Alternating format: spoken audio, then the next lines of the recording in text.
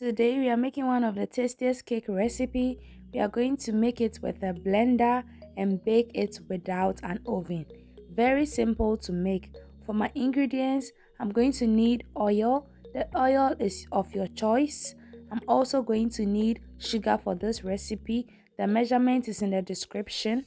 I'll also use vanilla essence, baking powder and salt. I'll also need eggs and milk. And of course, we are going to use cake flour. If you have all-purpose flour, you are good to use it. First of all, we are going to mix our dry ingredients. We are going to combine the cake flour, the baking powder, the salt. We are going to mix it well and set it aside. For the wet ingredients, we are going to work with a blender. We'll first pour our oil in a blender. After pouring our oil in the blender, we are going to add our sugar. After adding the sugar, we are going to pour in our milk. After we've added the milk, we'll proceed to add our vanilla essence. We're going to use 2 tablespoons of vanilla essence. And don't forget, we cracked our 4 eggs into the mixture. We are going to give this mixture a quick blend.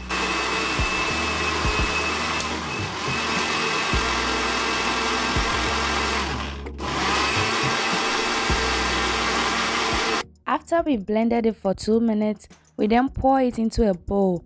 This is going to be the base for our cake. And look at how thick it is. It isn't supposed to be watery, otherwise our cake will be very moist.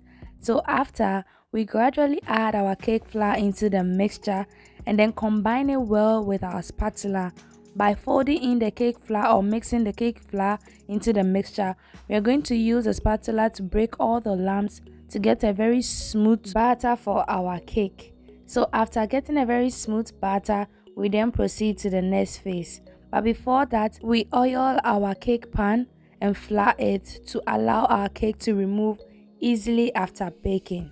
And please, when you are doing this, don't overwork your batter, otherwise your cake will be very tough. For my cake, I had the fluffiest cake. Cutting it or slicing it was very easy. And here is my cake tin. I have oiled and floured and added my batter. The next phase is to bake. We are going to bake it on our stove using our saucepan, salt. We are going to put our cake into the saucepan and cover it very well. Lower the fire and then allow it to bake for 15 to 30 minutes. It mostly depends on the quantity of cake you are baking, so the time is not fixed. This is my quantity and it took about 40 to 50 minutes to bake. At this point, you can see it is in the process of rising and it hasn't finished rising yet. And now this phase, the cake is ready, but it isn't well cooked. So I inserted a stick into the cake to find out if it was well cooked, and it came out wet. You could see particles of cake on the stick, so we had to cover it and then come back later, and after some few minutes our cake was ready. We now inserted the stick again and it came out clean. This tells you that your cake is ready. After the cake is ready, we don't leave it on fire. We quickly remove it from our baking tin and then proceed to slice it. We slice it before it cools down because we want that fluffiest, creamy, buttery cake, hot cake. What is better than eating a very fresh cake? It is very refreshing. So this is how my cake looks like, very soft. It is very easy to make and it's very soft, and the taste is on another level. See, the taste on the first day of baking is even less than the following day.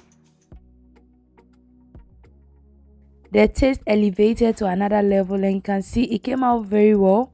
The mixture and the ingredients were uniform and it was awesome. This is how many slices we had for the quantity of cake I baked. Everybody enjoyed it. We all liked it. It was not too sugary, not too milky, not too oily. Everything was perfect.